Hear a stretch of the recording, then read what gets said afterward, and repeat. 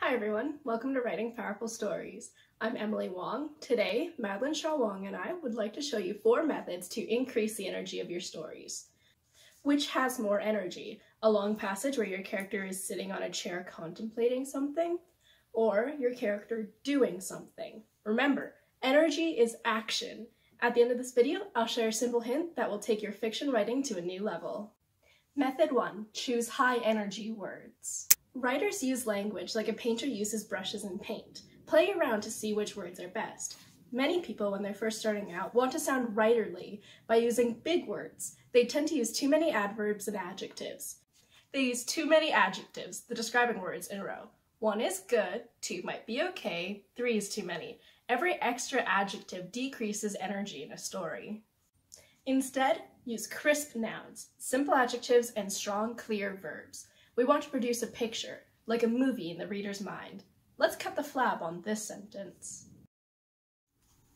The enormously large, towering, gigantic elephant quickly chased our jeep. Try this. First, cut the adverbs enormously and quickly. Second, trim the adjectives to 1 instead of 3. And third, replace the verb, chased, with a more powerful verb. Then you will have a sentence with more energy. The gigantic elephant thundered after our jeep. Words that describe thinking decrease energy, so limit your use of words like wondered, reflected, worried, thought, remembered. Words that describe action are high energy, dashed, climbed, hovered.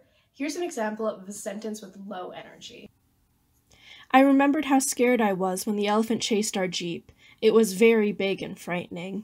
Instead, write this memory as a flashback, so that the past event seems as if it's happening in the present. My heart was pounding as the gigantic elephant thundered after our jeep. My hands clamped on the bars on the roll cage while the animal bellowed after us. Method 2. Focus on the character. Zero in on the character's personal experience. Bring your reader there and let them have the experiences at the same time as your character. Be specific in your details. Focus in on what the character is sensing. Describe what they see, hear, etc.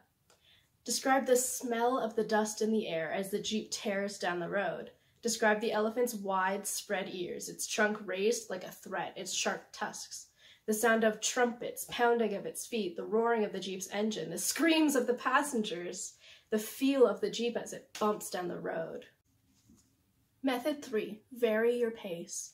Long sentences slow the pace. Short sentences increase the pace. If you always write in long, complex sentences, your readers will become bored and stop reading. On the other hand, if you always write at breakneck speed, your reader will become fatigued. Because of the way the human brain is wired, we become accustomed to a fast pace, and even that becomes uninteresting. How do you keep them reading? Vary the pace. One of the best compliments you can receive as a writer is, "I couldn't put your book down." Method 4. Conflict. It's simple. No one wants to read a story about happy people who always get along with each other. Fiction is about trouble. Put your characters in conflict with each other, with themselves, with the government, with nature. Challenge them to see what they're made out of. And now, the final hint that will increase the energy of your stories and take your writing to a new level. It's so simple you'll be shaking your head. No, there's gotta be more to it than that.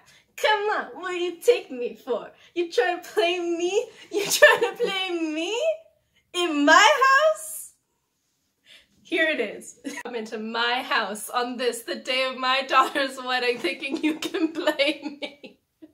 I wasn't born yesterday, you know. I've been around this block a few times. I think I know. I think I know what I'm doing when I'm writing. So here it is. Eliminate most of the adverbs, those words ending in ly, from your stories. Because here's the thing, adverbs decrease energy. Try to use power verbs. Here's what I mean. Compare these sentences. He ran quickly, low energy, versus he sprinted, high energy. She was extremely tall, low energy. She towered over her friends, high energy. They sang beautifully together, versus they harmonized. Watch our next video for 4 more great hints to increase energy in your stories. Smash that like button. Share and follow and come back for more hints on how to write powerful stories. Check out Madelaine Shaw-Wong's website, madelinewong.com, and follow her author page on Facebook at facebook.com/fictionlady. Bye!